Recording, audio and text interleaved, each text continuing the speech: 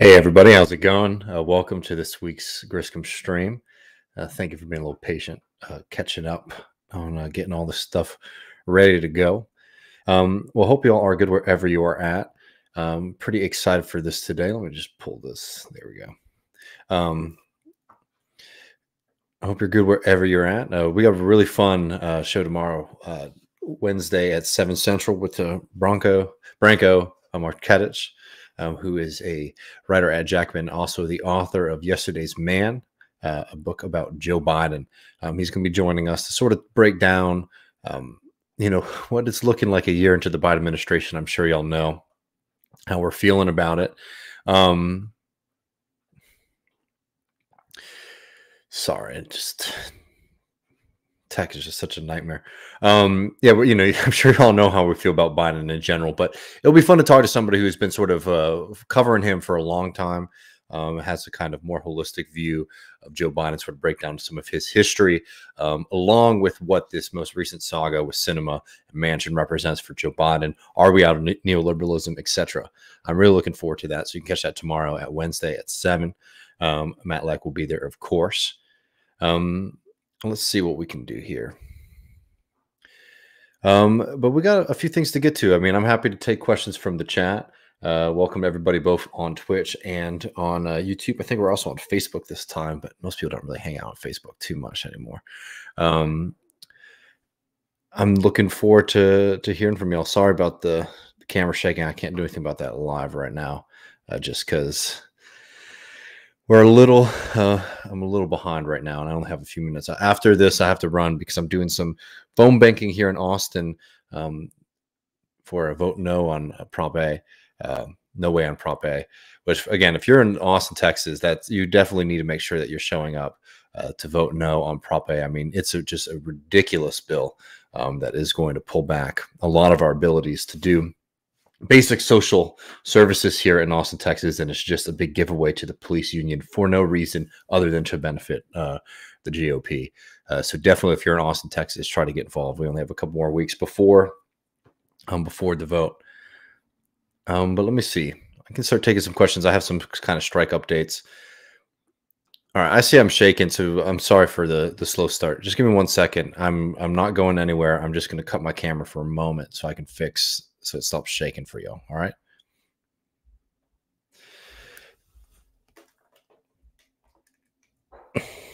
Damn.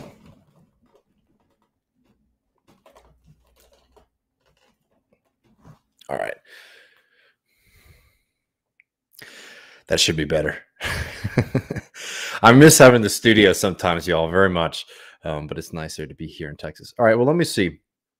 And we already got some people asking questions on the chat. We use a restream if someone's asking how we do the technical stuff here.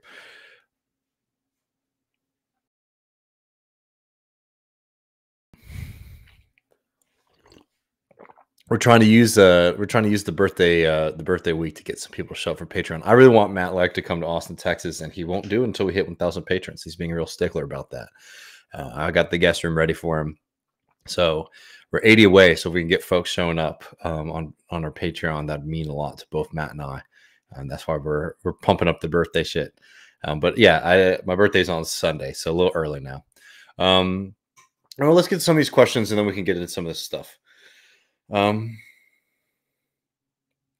Patrick Stevens says, great talk from Kenzo about the perils of nuclear family and its capitalist tendencies, if you haven't heard it yet. I have not. I haven't heard from Kenzo in a little bit. I hope that he is as well. I saw that he's off of social media, which is probably, good thing for mental health and all that. But I saw some people were attacking him. I didn't see like the source of it, but I heard some people were attacking him, which I think is a complete joke. Kenzo is a real one, and is somebody who nobody should be getting mad at. He's somebody who not only talks the talk, but he walks the walk. But thanks so much, Patrick, for the chat. Oh yeah, we got a no question from Super Nintendo over in Twitch. Just keep it fantastic work and hook 'em horns. Yeah, we're keeping it up, even though the 2 big losses to Oklahoma State. All right, well. And we had a fun chat last week. I want to make sure that We don't mess around too much this week. Matt says, thinking about applying for a death row public defense job down in Texas, question mark. Just trying to help out down there and hopefully abolish this death penalty. Well, of course, the death penalty is absolutely barbaric and it needs to be abolished. And you can make arguments from that, from a kind of left-wing social side to a libertarian side. I mean, the state just should not have that power over people at the end of the day. It's truly it's a barbaric form of punishment, one that it seems like there's been more and more mobilization in other southern states to start pushing back on it. Texas is tough. Texas, unfortunately, probably be one of the last places to abolish it. So I don't know any material. I don't know too much about the legal profession regarding public defense and death row here, but it's definitely an honorable profession. If you have friends in Austin, well, let me show up. I can show you guys I'll share this in the chat with everybody.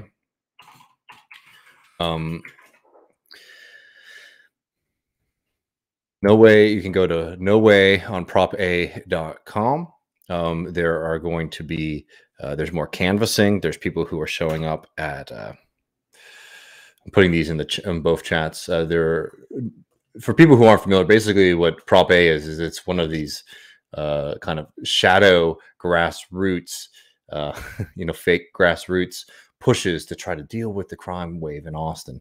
And basically what it is a front for the GOP, to try to basically wage war on the city council here because they can't win elections. So what they're trying to do is essentially force the city to hire an arbitrary amount of police officers, despite the fact that Austin has spent more in the police department than it has in its history.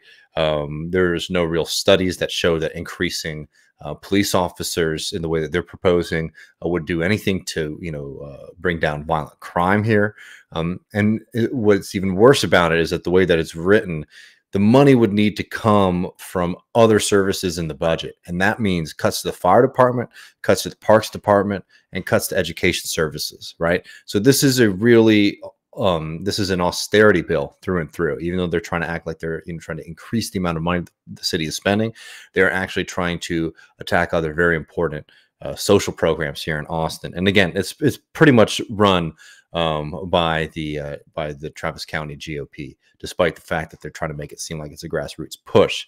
But they're trying to hope that this upcoming election here is going to be a low turnout election, so that they can sort of rile up a few people on next door forums to come and attack the fire department budget and the parks department budget.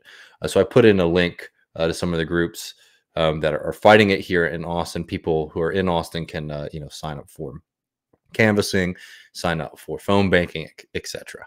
I'm going to be doing my first one later today. But enough just specifically about Austin and Texas. Let's hear what y'all are saying. Mario has a question, says, open question. Any good sources? Oh, a good source on, I don't have any good sources on this, but on why a stock market finance pension system is a bad idea that also deals with common defenses for such a system. That's a tough question. I mean, because the fact is that much like housing, there's this kind of push in the 70s to start trying to tie, modest working class to middle class wealth to the health of the richest people in the society's profit margin, right? So that's why you start to see this shift towards, pensions being very much tied to the success of the stock market, right? And it's a way to sort of buy people into the system who, relative to the people at the very top of it, have little, but it is all that they have is tied to the system. So it becomes a very, they want the stock market to, be successful. They want the government to intervene, on behalf of, of the few and the powerful, because they have a very, very small part of slice of that same pie, right? That's like a very, very like sneaky way that neoliberalism was really able to sort of metastasize in American society, was tying people's kind of very, very modest retirement funds to the much larger system of private profit. And yeah, I mean, it is a quite cynical move. Yeah, and something going back to the death penalty, you can even make arguments against the death penalty from a Christian conservative perspective. I agree with that. I mean, I was against the death penalty when I was a conservative myself too. Um, Here we go. How bad do you think the evictions will get before we can push for vastly increased public housing? Well, I think that the case right now for it is very strong, right? We're already sort of living in that that situation, right? Um, I think the problem is that we have to have political movements that we can attach that demand to. I, for one, think that housing it really needs to be something that we start addressing on the left on a pretty systemic level, just because it is so it touches so many people, and it touches people of all different levels of like the income bracket, frankly. Because this is something that, if you're just sort of working and scraping by, you're facing the punishment of rent each month. And if you're somebody who might have like a kind of salary job, you're not rich by any standards, but you're the kind of person who expects with the career that they have, they'd be able to buy a house. They're finding more and more that they can't afford anything in the cities that they live and work in. I mean, this is something that has, like, much like Medicare for All did, has a broad range of support, and is fundamentally, you know, anti-capitalist in nature, right? Because it's directly attacking the kind of neoliberal sanctity of of private property. So I think that's something that we can address and start focusing on. How? We really have to build the movements that can start making and articulating that demand. But from everything from affordability to to wages, etc. Housing is like what's on the other side of it, right? If you have low wages, you can't afford housing, and now more and more, because our system is so designed to pump up property values, people who aren't in the market early enough are basically being priced out, right? So this is something that I think is ripe for opportunity, along with the fact that we need to be building green housing as a part of our fight against climate change.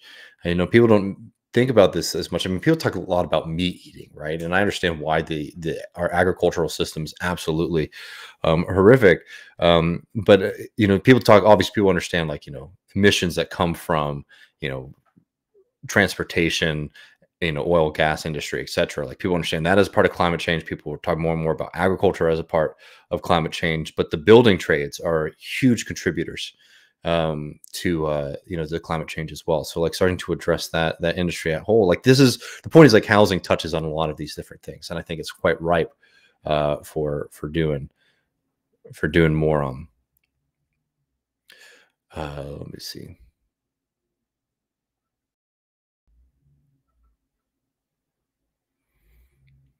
Mario says, regarding pension funds and workers, they're asking because the next German government is planning to do the same thing over here now. Wow, I'm not too familiar with that. I'd be curious to learn more. Sable says, did you hear about the billionaire um, bought Robert E. Lee statue from Big D Park and displays on a golf resort in La Huidas?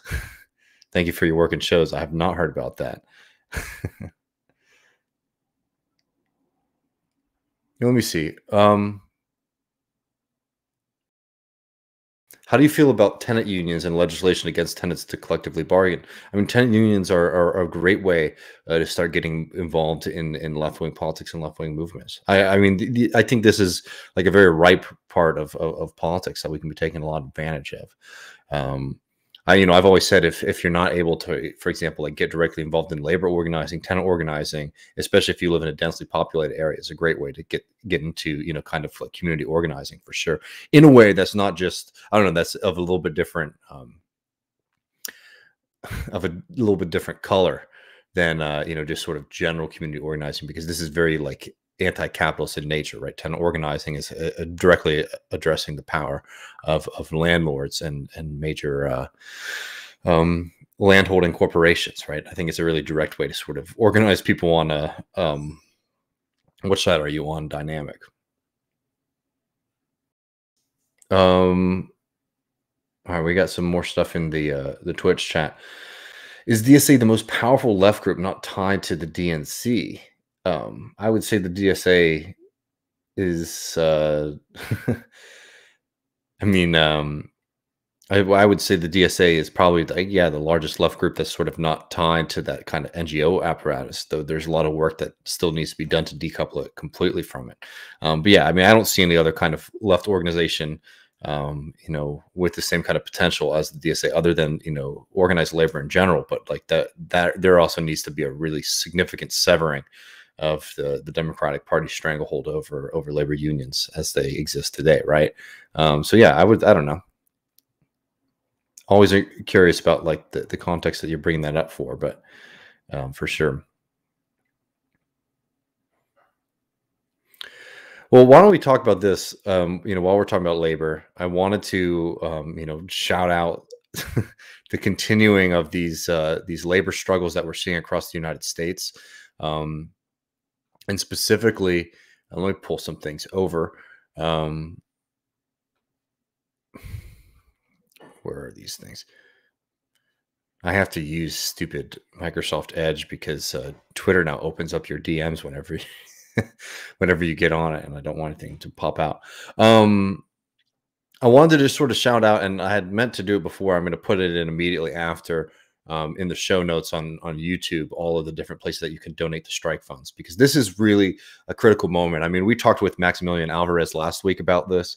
There's been all this kind of like chest stumping about a general strike that you get from like the really particularly online left. And like, while I've always been really supportive of dreaming big, it's one of those things where you realize that there's a kind of detachment from reality, right? That you're thinking that you're the first person to come up with the idea that what we need to do to like catalyze a movement is to, to have a massive labor disruption, upsurge in labor militancy. It's like, well, no shit, this is what we all understand. The question is how to get there, right? And some people think you're going to be able to get there with just like kind of hashtags or sort of, yelling enough on progressive media. But at the end of the day, what really has to happen is that people have to start standing up for themselves and to start building those natural connections, those organic connections, instead of just sort of barking at people to, to walk off the job. People need to start seeing it in their own class interest and thinking of themselves as members of a larger class as well, right? And this kind of what we're calling Striketober movement has been a really exceptional and exciting development. I think much more than any kind of like, I don't know, media campaign that some people were presenting. So we want to take some time to highlight what's going on there. But and in regards to that, this is a point that I'm now relaying a little bit of a game of telephone. But Max was saying on our show last week that David Story was noting that what you really need to see is people showing up and opening up their wallets to this fight. Because these strikes are very hard to maintain. And if you want to talk big about something like a general strike in general, and we're not able to support the thousands of people, which is extremely significant. I'm not trying to downplay it at all, but it's much smaller, obviously, than a nationwide organized general strike. If we're not able to, materially support people, then we're nowhere near ready for the kind of bigger things that some people are advocating that we'd be doing, right? So this is a moment really to start trying to show up for people on strike, and to build that consciousness and build that political movement that can sort of carry these natural labor struggles into something even bigger and hopefully political. But don't mean to talk too broadly about it. Let's get specific for a second. I want to note first the Kellogg strike, and this is very similar to what we've been seeing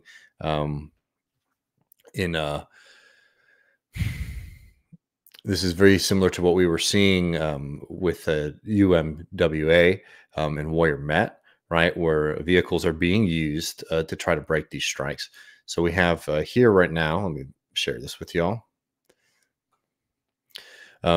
This is what's going on with the Kellogg strike.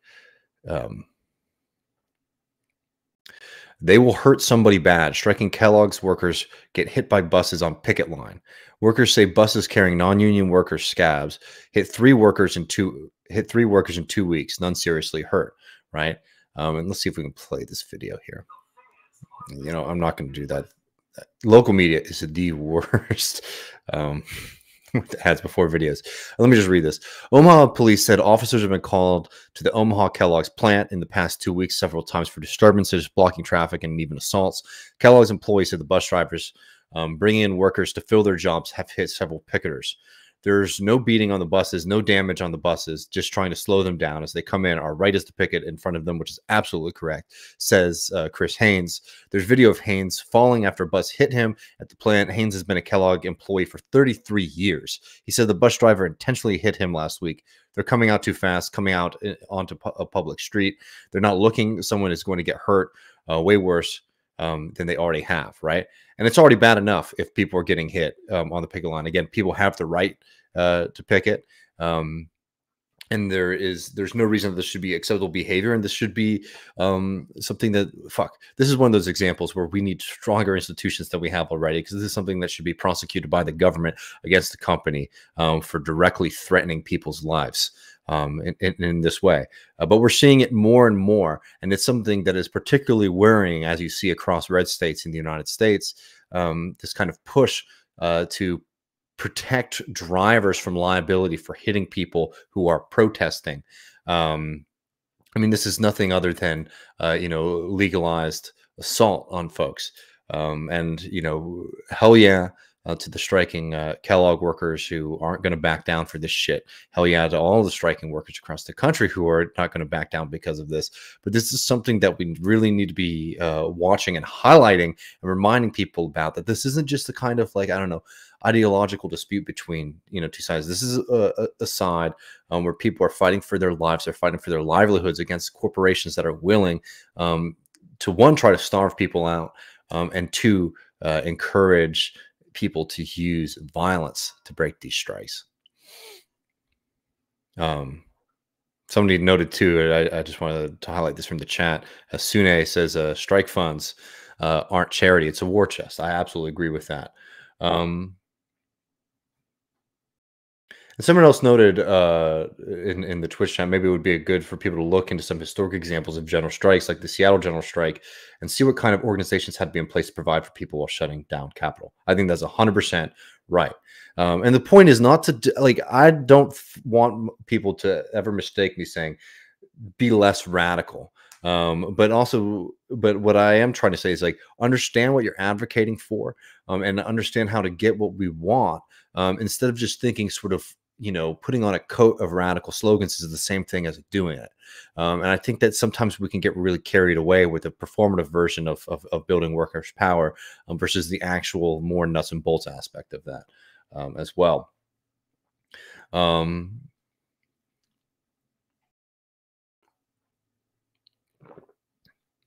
I apologize if I mispronounced your name.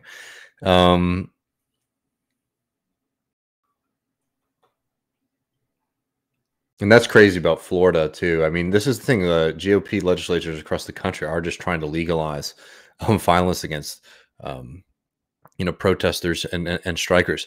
Well, on this, I mean, there's a lot of strikes. I think, I'm going to put, I'm sorry, I should have put it in beforehand, but I will immediately after this. So come back once this is over, into the show notes on YouTube. I'll put all these different strike funds that you can support.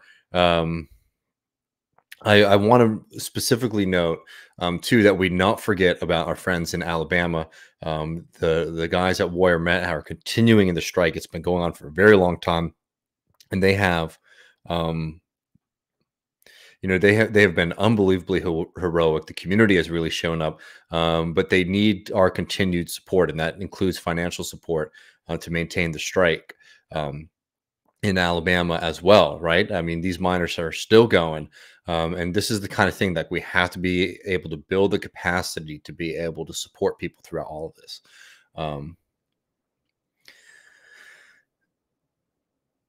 Let me see, because I want to highlight some of these other strikes and bring a kind of international way, and then maybe I'll take some more questions before wrapping up here. Where did everything go? I don't know if these.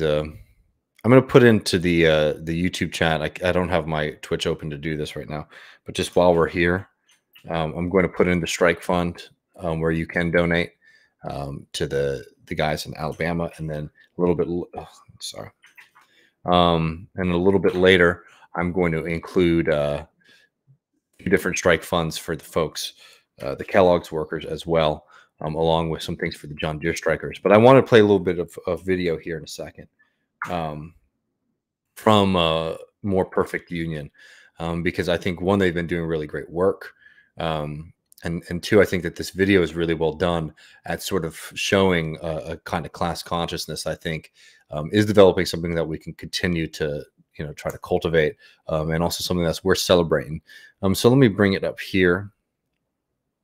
And this is from More Perfect Union, which has been doing a great job at covering all of the strikes lately. But here we go. Let's see what happens.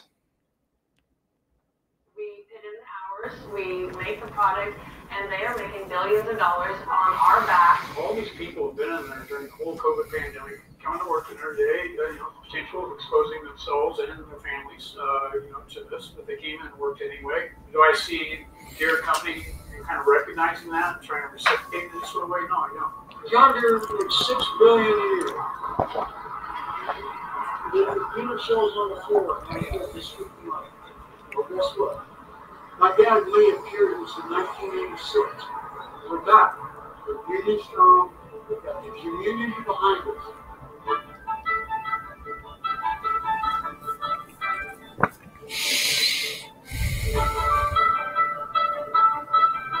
I've worked at John Deere for 19 years now. The reason why we're striking is, 1997 is when Deere divide and conquer. They made the two-tier wage system. Where new hires coming in after 1st of October 1997, got paid less wages, didn't have health care after retirement, pension, which is about a third of our predecessors, and we've basically been taking concessions from that point for the last 25 years. They keep coming back for more. And this is something that's really worth noting. I mean, because we have to understand not only the uphill struggle we have against companies like John Deere and Kellogg and Warrior Met, but also just how weak we have been as a class movement for so long that we have had to accept things like these two-tier systems. And that's something, if you're not familiar with those, they are utilized across the country to try to break the power that labor has, to try to break the victories, to erode the victories that labor has won in the past. And they do that through divide and conquer strategy. So two-tier system is when people who are brought in are not going to be have the same protections as other workers. They're not going to get the same kind of wages and benefits as other workers. And what do you think that does on the shop floor, right? Does that build a spirit of like camaraderie, of seeing yourself as people in the same strike, fight? No, it creates animosity and resentment. It creates a divided workforce, and a workforce that is much easier to sort of be placated, the people who are getting extra benefits versus the vast majority of other workers, right? And this is a system that absolutely needs to be broken, because it completely derails the whole concept of labor, of the labor movement, right? Which is supposed to say that united we are stronger than we are divided. And it's very purposeful what it tries to do by creating that kind of splinter within shop floors. It also allows the company to sort of target certain workers and to take their benefits away first. So by the time that they start coming for the more organized union workers, right, or the older hires, it's a little bit too late, to be able to muster up support for big labor action. And the two-tier system is one version, but there have been many, many other of these kind of new formations of the way that we organize work that are meant to basically erode the victories of the past 100 years. And what we're starting to see is people starting to push back against that system. They're starting to push back against kind of complacent union officials, and start pushing for a more militant rank and file strategy. These things are very, very encouraging. We should note the size is we're still wanting for more. But these are very encouraging developments, and it's just like understanding all of these dynamics, I think, is going to be really, really critical to making sure that this isn't just like a blip where we say, remember the great fall upsurge of union militancy, labor militancy in 2021. We want this to be a catalyst moment, and not just sort of beautiful flash. And John Deere too is just unbelievably a sickening corporation. The amount of profit that they've been able to pull in over the past few years, and the fact that it hasn't been shared with the workers, just shows how stacked the deck is against working people. Right? The whole idea that like these things, once the economy gets to a certain point, or like once our profits get to a certain level, we're going to start, sharing the wealth with all of y'all, is bullshit. The John Deere example completely blows that out of the water, as does the Warrior Mat, right? Example, right? These companies are never going to start sharing, their profits with working people unless working people demand and flex their muscles for better.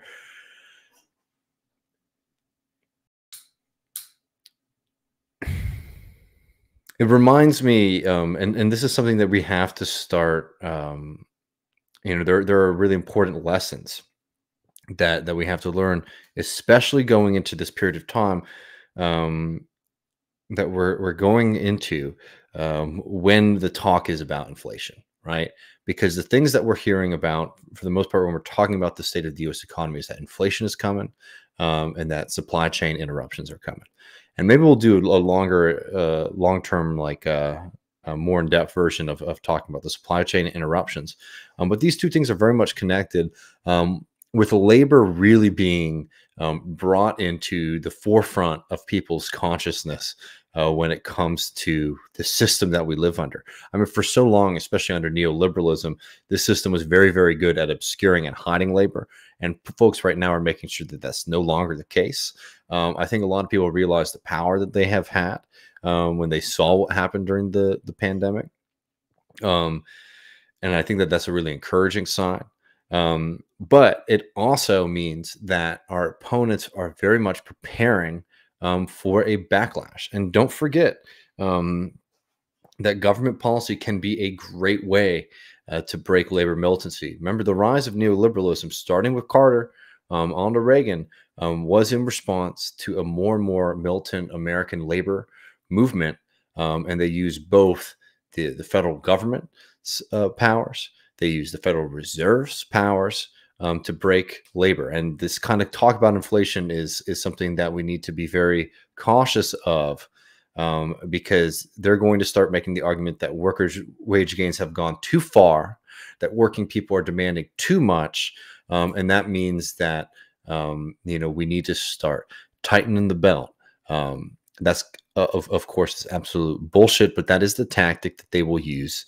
They'll start out rhetorically, and then they will start out materially, striking back against these kind of gains that we're seeing. And I would just a couple quick notes on that. I want to remind people that workers do not. One, there is the kind of idea that wage gains necessarily need to be offset with price increases is BS, right? That is something that comes out of a very specific kind of paradigm, right? And under that paradigm is that the profits of capitalists come first and foremost, are even more important than the functioning of the system. Workers do not set prices. Workers do not set prices. If you start seeing mass inflation, that means that bosses and owners are increasing prices, which is a decision by them to benefit them to increase their profit share, right?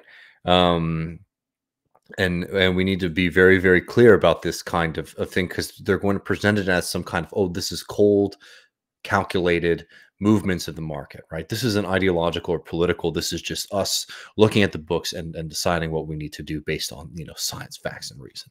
No, this is a political decision, just sort of, this is a political decision to on a mass scale, start to make the argument that, improvements for workers come at the expense of, a stable pricing system. And then on the kind of more smaller, like micro level, to make the argument to workers that, look, if we have to increase our prices so much, y'all won't have a job. So you can't ask for much more because there's no more room. It reminds me of something that happened with the UAW. The UAW, I believe it was like the 40s or 50s, and there was a big strike against GM, I believe, and the workers were saying, and the company's saying if we meet the contract that you're putting forward, if we meet the demands that you're making, we're going to have to increase prices on cars.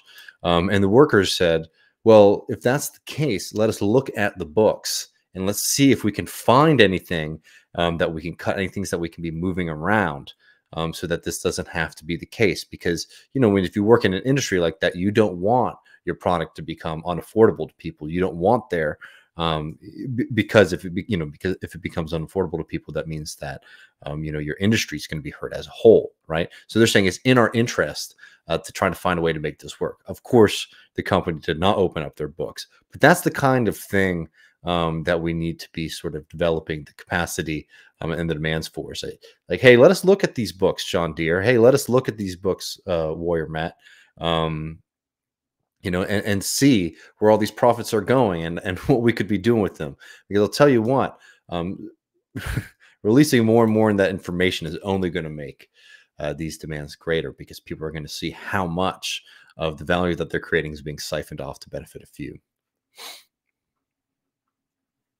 And of course, supporting the right to repair is great praxis.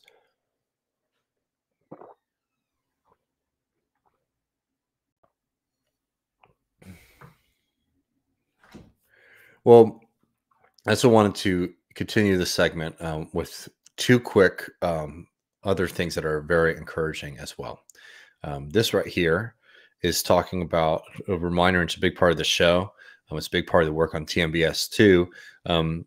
Remembering that, like, we can focus on local issues and like looking toward our communities to see where these fights are, but that this struggle is global. And I thought that this was a really great clip in regards to the John Deere movement.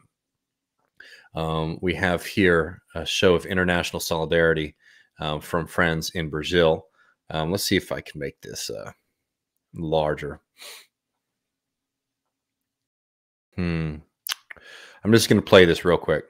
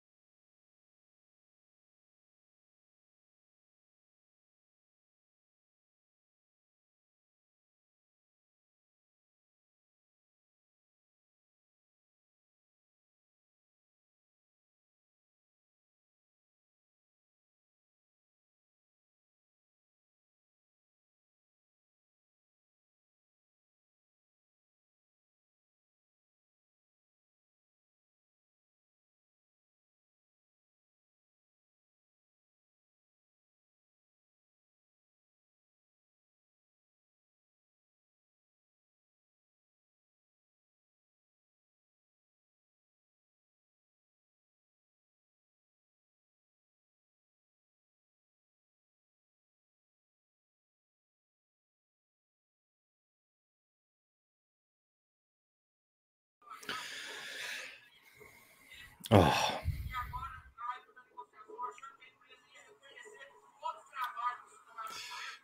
Well, sorry about I guess there's no audio, but the audio is actually pretty grating. There's a lot of wind in it because it is in Portuguese as well.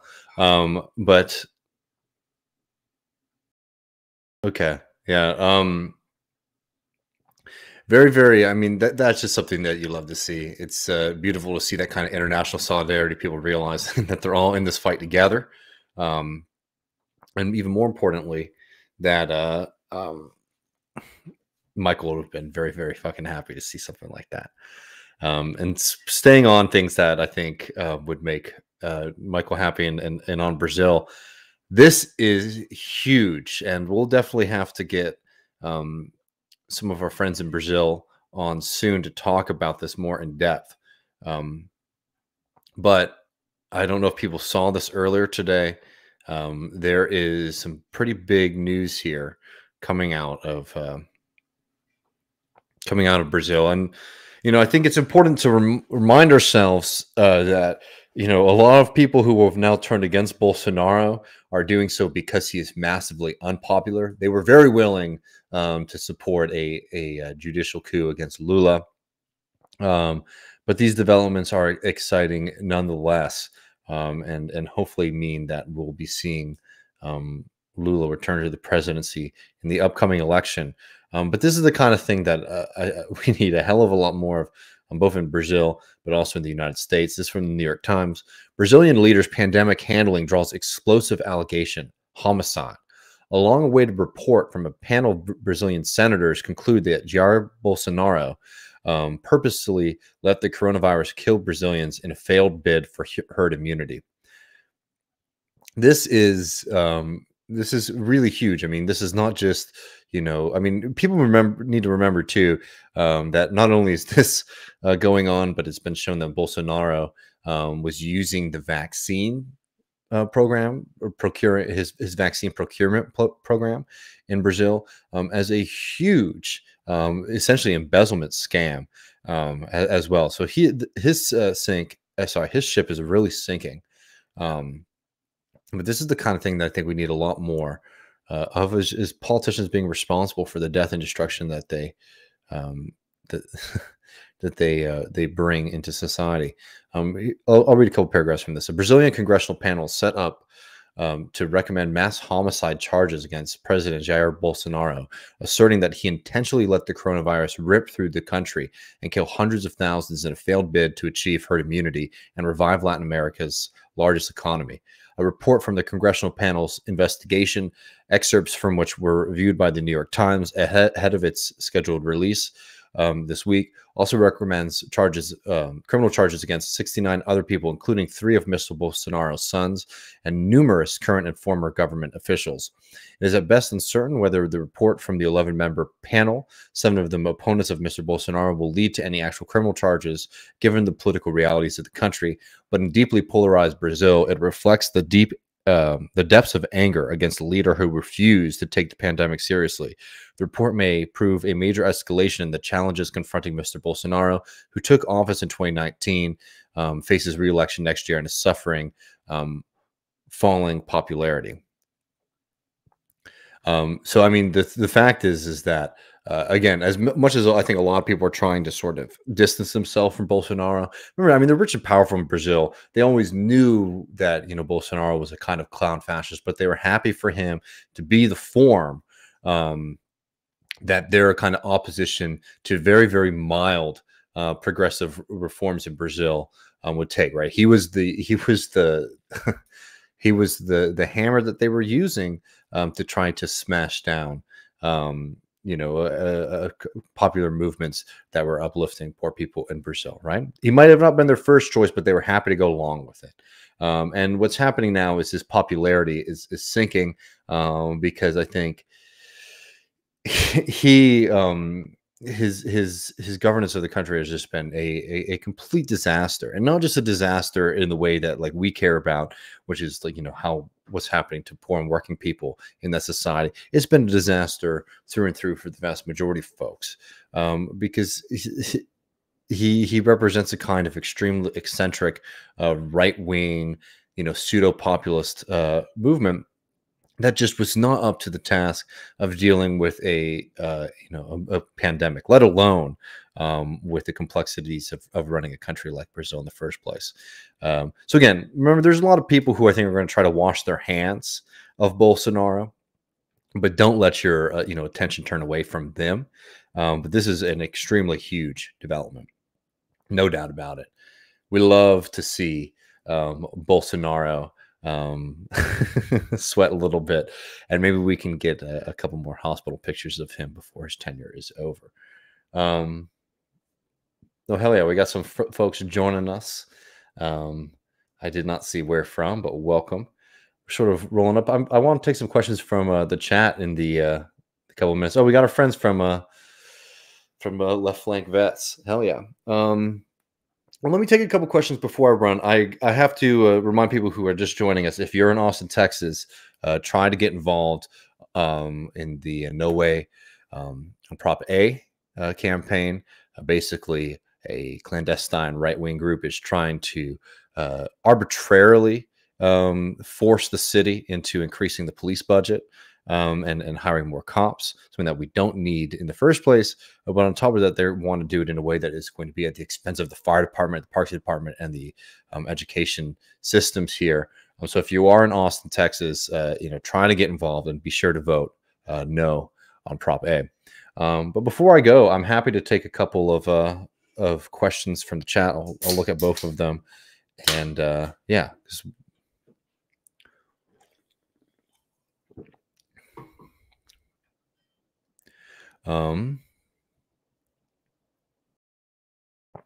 And also remember, Matt and I are 80 people away from hitting our 1,000 patrons. And I'd really like to hit that number, because once we do that, Matt Leck is going to come visit me here in Austin, Texas, and I'm going to make a brisket, and we're going to do a barbecue stream. I'm really looking forward to that. All right, let's see. Anyways, to get involved in stopping Prop A besides voting against it, yeah, go to this website right there. I just put in the Twitch chat. It's nowayprop.com, and you can find places that you can volunteer, etc. That would be very, very helpful. All right, let's see if we got any questions before we roll. Any thoughts on Andrew Yang's forward nonsense? I mean, no. I mean, as a political figure, Andrew Yang is sort of irrelevant now. I mean, he really messed up in New York. I think sort of showed the limits of his political vision. Andrew Yang, I think the thing about Yang that's tough is I think that there's a bit of him that's quite earnest. But he definitely is not somebody who's going to be sort of guiding anyone out of this, political disaster that we're in right now. I thought, like, for example, I think his UBI program was complete trash. It was a clandestine way to sort of attack social programs in the United States. I'm pretty ambivalent around UBI. I'm not necessarily against direct cash payments, but there's a reason that that sort of right-wing libertarians do push ideas like UBI, because basically, if you need a floor to maintain a consumer base, UBI is sort of a solution to that without sort of redistributing power. Again, I'm not against it on like, wholly, but I think that most of the ways that we would see UBI in our lifetime, or at least in the current kind of political setup, would be as a way to sort of undermine not only social programs, but to also sort of put to bed the labor question. But beyond that, I mean, his political party, I think, is just going to be a joke. I think the big thing with Yang is that he ran for president and then he ran for mayor. I think Yang sort of liked campaigning and sort of like engaging with people in that way. I think it's probably more fun for somebody like Yang to sort of have no consequences or no real responsibility when it comes to these things. So, creating his new third party is a way for him to sort of, I don't know, keep doing the political circuit forever, right? I don't think he has any intentions of sort of returning back to being a private citizen, but he also has no opportunity to become, an actually elected politician. So starting a joke third party and sort of keeping the taps on the fundraising apparatus that he did build up in his presidential campaign and then in his mayoral campaign as well. I mean, this is a perfect way to do it. I don't know, man. It's sad. I like the thing that pisses me off about Yang is that like I see some people who get brought into his stuff from a genuine place of sort of being somewhat anti-capitalist, realizing the system's rigged against them, but it's only because of I think the dramatic pessimism that most people are feeling, that like it's easier to sort of coalesce around kind of Yangism, which is an incoherent ideology, but at least sort of makes it seem like, oh, this is some kind of technical fix that no one has ever thought of before, versus a more structural critique. It makes me a little sad, I guess, but I don't know, man. Sort of a goofy guy at this point. Is Yang more successful than Beto? I mean, I don't know. I would imagine Yang probably raised more money, though. I'd be curious. I'd be very curious to see if that's the case or not. All right.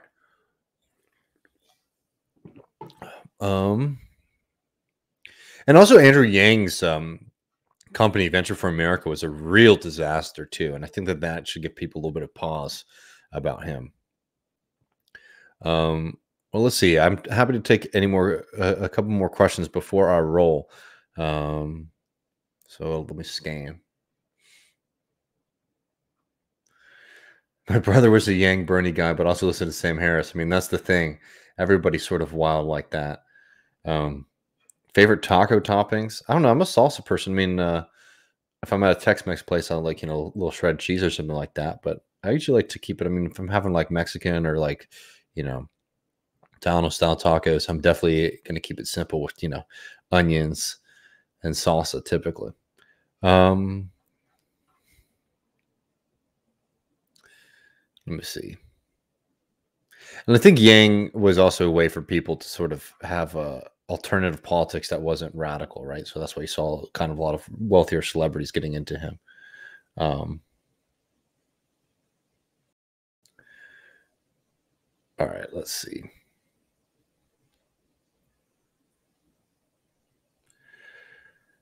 Let's see.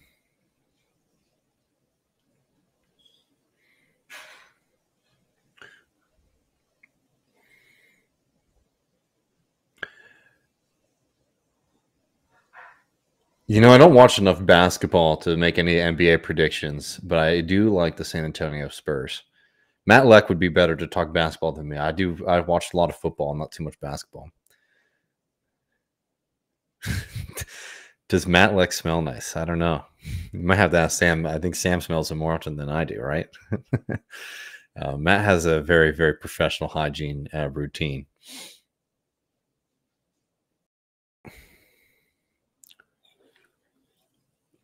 Mario says the OECD released a study saying that the wealth of Western nations is going to decrease because we are overage, and that will hinder economic growth. Any comments, David?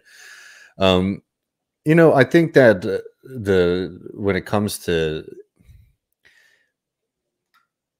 there is a kind of demographic history in capitalism that like aging populations can be difficult, or just not going to be as vibrant as younger populations.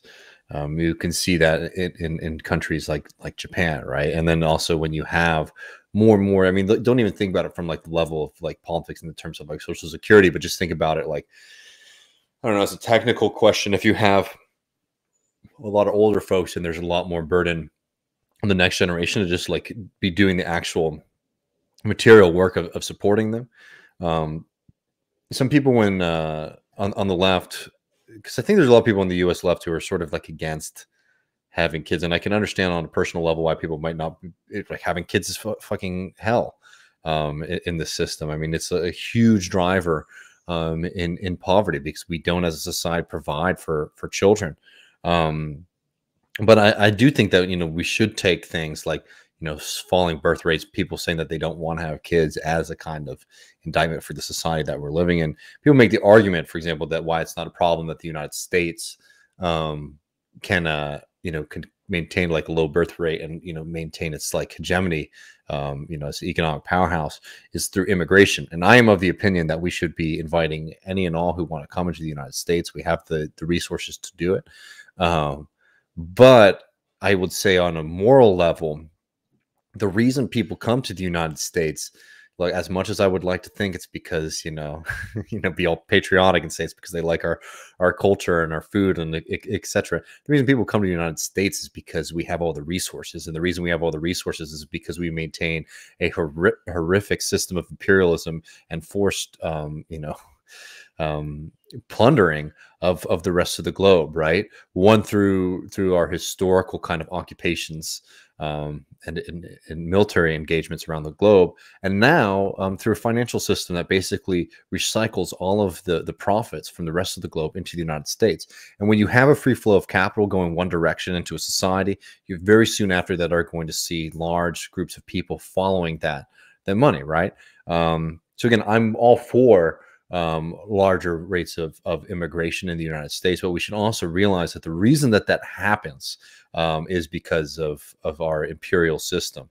So when it comes to, and I bring that up, I mean, that obviously opens up a whole host of issues and questions, but I bring that up in regards of like an aging population of the United States, that I don't find that argument, right, that we can just maintain like a system of like hyper migration into the United States as a solution to that problem, to be that convincing, just because of what it requires to maintain that system, right, is basically requires the United States to continue functioning as a Hoover vac, sucking up value and just sort of holding it behind behind our imperial walls in the United States, right? I don't think that's a very just system. But yeah, I mean, those the things with demographic changes is like those are things that are very difficult to sort of address quickly. I also would say, be worried though, even though that I think that like there's something there to pay attention to. The right wing is certainly using this as a boogeyman. No doubt about that.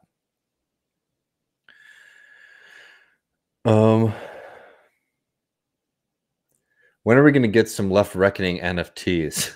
Ask Matt that. Yeah, that could be fun. We can do some NFTs of us making brisket. And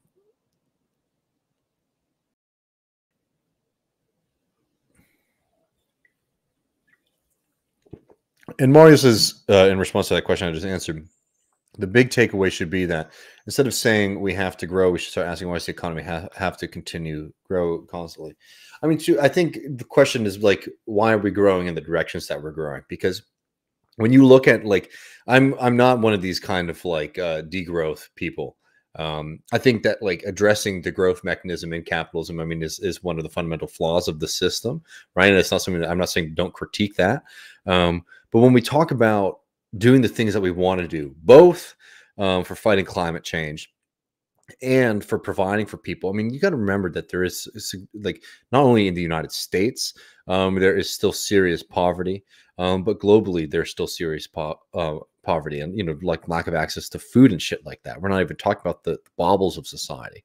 We want to be growing in a way that can provide for people, and we want to be growing in a sustainable way.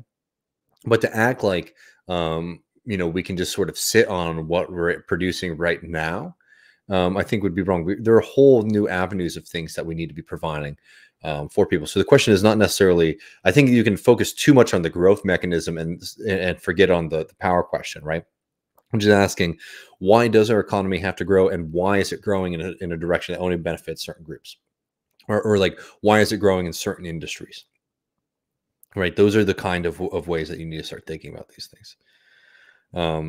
And yeah, and I don't think I'm gonna be able to pronounce the name here, but Theresa Tool says U.S. capitalism doesn't even grow industrially; it grows in strictly financialized terms and rent seeking, right? And that's like, I mean, did y'all see the pizza? The pizza scam, the financing for pizza that's coming up. I can't remember the name of the company, but it's one of these things like a firm, which is, when you start seeing all these kind of financialized products developing in the United States, you can see that the profit system is really, really broken. People should read Aaron Beninoff's book on this as well, right? But when you see all these kind of financial instruments sort of being developed and these financial products being pushed on us, like a product that literally is helping you pay for pizza, right? So this is a a company that allows you to sort of like split up your payments for your Grubhub order, right? Over a period of time, and obviously, they charge you interest, and that's how they make their money. When you start seeing shit like that, just like finance trying to sit itself on top of like already existing activity, right? Like ordering pizza once a week or something like that. You're seeing people in like the consumer society, like American working people, getting food is something that's becoming unaffordable. But also you're seeing in the financial world that it's harder and harder for them to turn profits. So they're getting into more and more extreme and absurd already existing activities. They're trying to find a way to attach themselves to already existing activities and more in absurd ways. I mean, that means that there's a lot of fundamental rot in the system, not just moral, like economic. So yeah, and so when we talk about growth, right, that's the kind of growth that we're seeing in the United States, and that's something that we should definitely be opposing. And I'm all happy for degrowth of financial bullshit like that. But I also just think that, like, we shouldn't take an austerity mindset to sort of eradicate poverty either.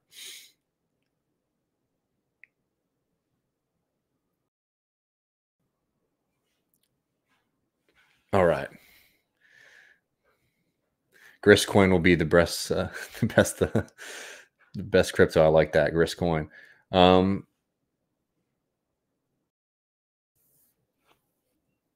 All right, y'all. I think I'm gonna roll.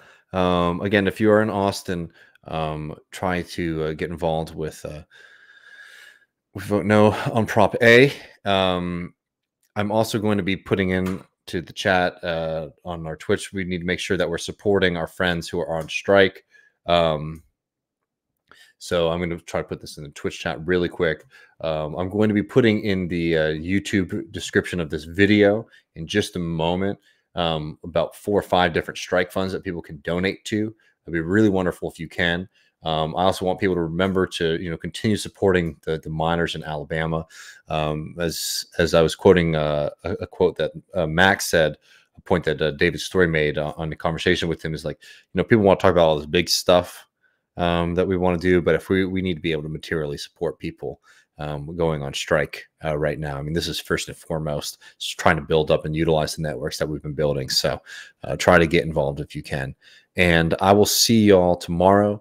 Matt Leck will be with me as always, and we'll be joined by Branko Marketich, who's going to be talking about Joe Biden, who he is, what he believes, and whether or not he is the next FDR. Don't want to poison the well, but I'm pretty sure y'all can tell where we land on that. And again, if you're able to, please consider supporting us at patreon.com/leftreckoning. We've been growing a lot. It's been meaning so much to Matt and I. The real hope soon is that once we're able to hit a few more of these growth goals, that we can sort of expand the team a little bit, and also to start making this project a little bit more mobile. So, definitely continuing to do the streams and the shows, but also being able to sort of fund people to maybe go up, and cover these strikes and these big moments on the ground, instead of sort of just, getting them secondhand. So if you've liked what Matt and I have been doing for all these years, and you'd like to see this sort of expand into like a more full-fledged media operation, please consider supporting us at patreon.com/leftreckoning. I appreciate all of y'all, and I will see you tomorrow.